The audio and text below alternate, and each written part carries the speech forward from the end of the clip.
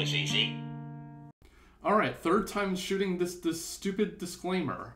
So when I uploaded my video, the original one, to YouTube, it turns out that because I used Tom Scott's video within my video and the audio of it played, I get a copyright ID notification on that, and so I can't monetize my own video. So if you see random jump cuts in my video, that's mainly the reason. If you want to see the actual full video, Tom Scott's video, it's in the link down below. I'm not going to be uploading the full video, unfortunately, because I can't monetize it. Sorry. Hi, so what I thought would be interesting would be to look at popular videos on the internet, this one from Tom Scott, about theoretical computer science and whether it's accurate or whether it's just to make people aware of theoretical computer science but not talk about any of the details. So let's get started. I haven't seen these videos before. I just want to give you my initial reaction and some thoughts about the video and some of the contents that they have. And so apparently this is about problems that the computers can't solve, so probably about the halting problem, so let's see. And I'll periodically stop it in the middle as we go along and I'll offer commentary. So he said infinite time there, so if you have infinite time, then you can actually solve any problem whatsoever. The problem is that we typically don't work with decidability in terms of an infinite amount of time. Most of what he said was correct, but it's just that you need a finite amount of time versus an infinite amount of time. Probably just an emotional, for lack of a better word, choice of words there. So he's probably going to do a proof of the halting problem and probably do the standard technique of assuming that there's a decider and then trying to get some kind of logical contradiction. So let's see what happens. Yeah, so he's probably going to be talking about infinite loops and like being able to detect an infinite loop in an arbitrary program being an undecidable problem, which is essentially the halting problem. I wish I can be that good at actually doing graphics for my videos. But yeah, if you've ever been in intro programming class, and I've taught it many times, you will find that there are infinite programs that run for an infinite amount of time that are just written accidentally. It's a common thing for people who haven't programmed before. If you use like Python for loops, for example, then this is very, very hard to do. It's mainly with while loops because it's mainly about the condition versus just iterating over a collection. That's not the point of this video though. So I actually have a nice example that I use when I teach this type of thing to motivate why this is important. So I had a program for my research that I had running for 6 consecutive weeks. And I asked the students, can you actually determine by looking at this program running in front of you, this singular program, whether it will stop or not? And the answer is yes, you can determine that. It's not that you know the answer, but it is determinable whether or not the program will stop. It either will stop or it will not stop. In that case, it happened to not stop, but that's not the point. The thing that he's probably going to talk about here is about singular programs versus answering the question about a general program across all possible programs. So let's see. Yeah, a lot of foreign words come up in this area sometimes, and it's just you either have to avoid them or just try to weasel your way through pronouncing them. Yep, absolutely true. So Turing wasn't the only person who actually proved that the halting problem is undecidable. Alonzo Church used the lambda calculus as an equivalent model of computation, and later Turing's machine and the lambda calculus were shown to be equivalent to each other. There are these other things called rewriting systems that are also equivalent to these models. It's just basically different approaches. Alan Turing wasn't the only person, but there were a few people working at the same time. Actually, the story of Alan Turing is obviously well known, and is actually very interesting in and of itself. There's like a whole bunch of things that happened in rapid succession between Alonzo Church and Alan Turing and other people right around this time as Turing published his paper. So it's actually a very, very interesting read. I recommend checking out the Wikipedia page for these mathematicians. It's unbelievable what's happened in the 30s. So actually, to expand upon that, these humans had actually a stack of papers, and what you did was the person who was a computer, the occupation computer, would look at the thing on the piece of paper in front of them, make some kind of calculation, and then put it onto the stack of the papers or take one off of the stack, which is actually what the motivation for Turing machines actually was, because it allows you to move left and right, which correspond to taking a thing off the stack and adding a thing to a stack. So the motivation was clearly there. Okay, so it looks like he's going to be using a two-way infinite tape. The standard model is a one-way infinite tape that starts at one place and goes infinitely in another direction.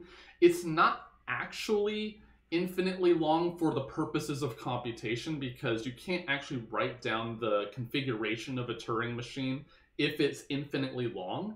What you do is you maintain the last position that has ever been visited, or up to where the input actually is, in case you haven't ran that very long.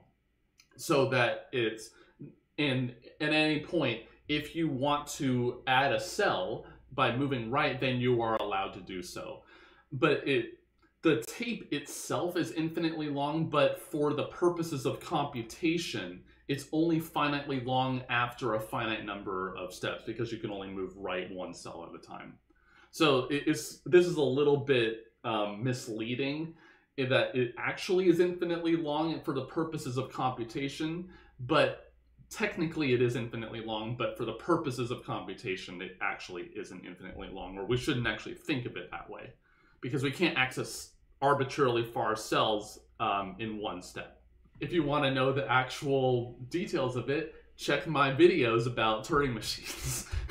But for those who haven't seen that, so the instructions there are basically just transitions between the various states. So the state register there is maintaining which state you're in. There's a finite set of states, and the instructions say if you're in a particular state right now and you're reading something off of the tape right now, then you will apply some operation, which is to write a particular value, as he said, to that particular cell and move one direction, either move right one cell or move left one cell, and then change state. So then the state register is updated.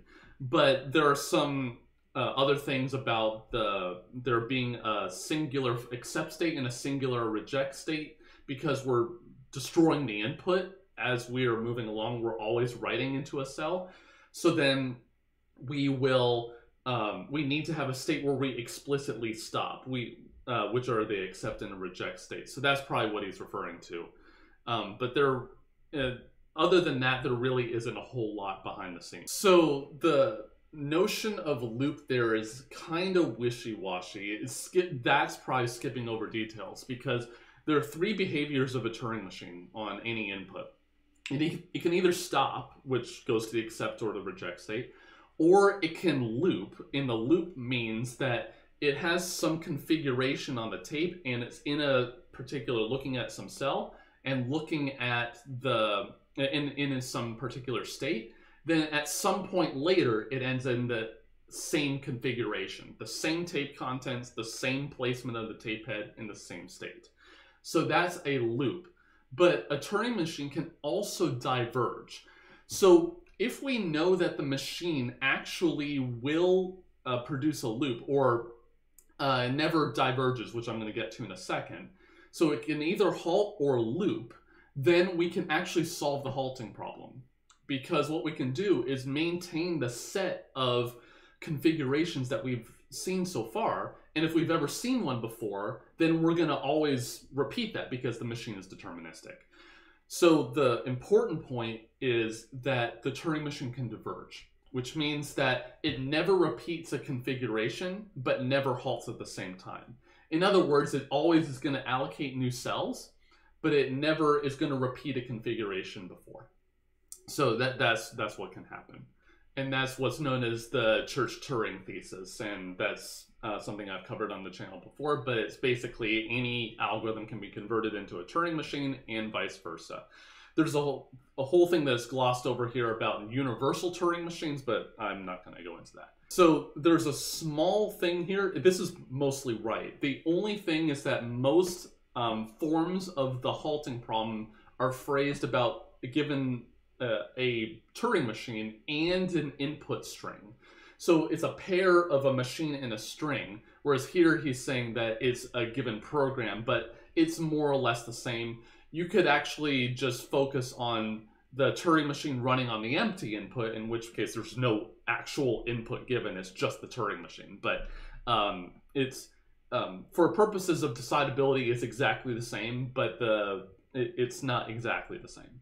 So this is a classic technique of proof, which is called proof by contradiction. You assume something that you eventually show to be false, and then you get some kind of logical contradiction. So assuming that this halts machine actually works, then we're going to get a machine that can't work, and so therefore the halts machine couldn't have worked. I like the little animation of it like bobbing up and down. I think that's pretty cool. So this is a classic way of proving the halting problem, which is that this machine, the pair of machines here, the thing that's encompassing this whole thing, has to take a Turing machine in, and it's essentially doing the opposite. The machine that we're making is doing the opposite of what the input machine is.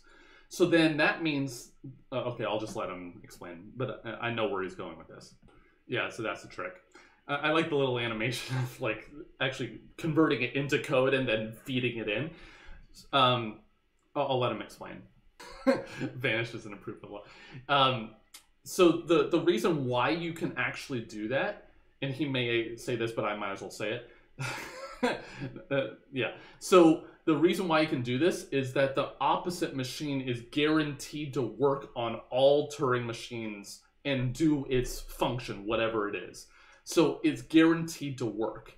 So that means that the opposite machine should be able to take any Turing machine whatsoever and do the correct thing. Opposite itself is a Turing machine, so it must answer correctly on itself too, because it's just a normal Turing machine. So this opposite machine might actually get the answer correct for every Turing machine except this one.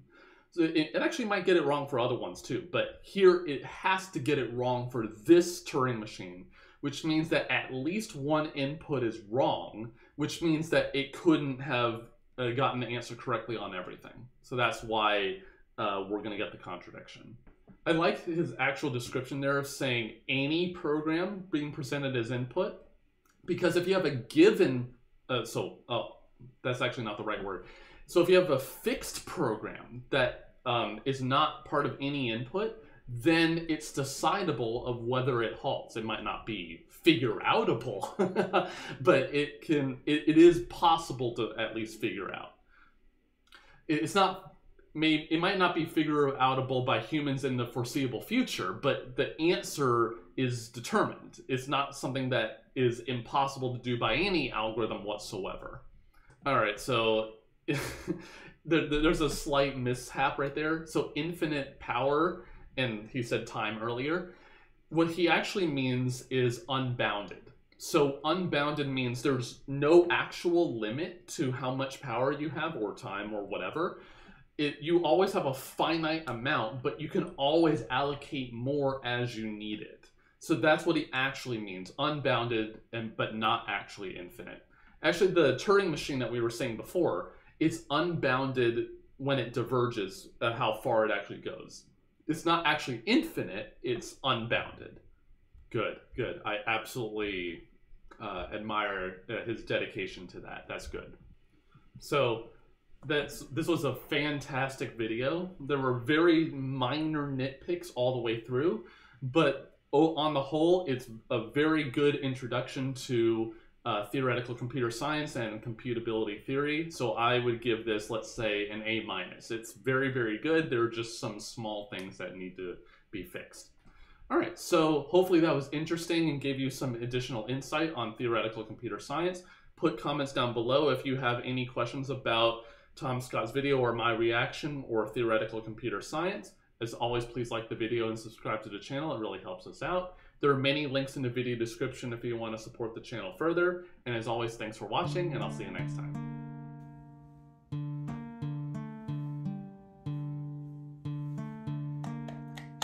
That was easy. That was easy. That was easy.